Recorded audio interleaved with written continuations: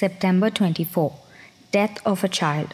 2 Samuel chapter 18 verse 33. Then the king was deeply moved and went up to the chamber over the gate and wept. And as he went, he said thus, O my son Absalom, my son Absalom, if only I had died in your place. O Absalom, my son, my son. The late Job Bile wrote about the death of the young from first-hand experience. He lost 3 children, one at 18 days after surgery, another at 5 years with leukemia, the third at 18 years after a sledding accident complicated by mild hemophilia. Job said, of all deaths, that of a child is most unnatural and hardest to bear. He did not underestimate the grief of parents. When a child dies, he added, part of the parents is buried. David knew that experience. He had watched his young son Absalom grow up, the boy with the long flowing hair. Perhaps he had been his favorite. Absalom had certainly shown great promise as a future leader, if not king of Israel.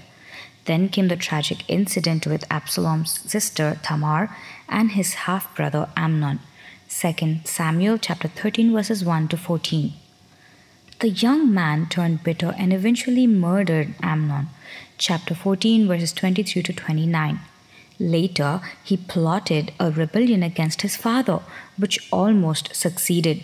2 Samuel chapter 15 verse 1 to chapter 18 verse 18.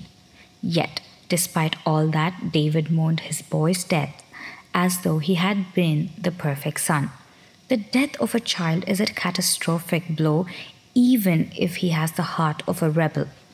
God understands the pain every parent feels when he or she loses a child. He himself had to stand apart and watch his beloved son die on the cross. He walked the same valley of deep sorrow as every grieving parent. And God understands as well when the one you sorrow for has been wayward son or daughter. Ezekiel chapter 33 verse 11 says, As I live, says the Lord God, I have no pleasure in the death of the wicked. God grieves even when the wicked die. If you are grieving for a child today, take comfort in God's understanding. He will sustain you through every surge of sorrow. His loving arms will uphold you all along the way. God is also a grieving parent. Amen.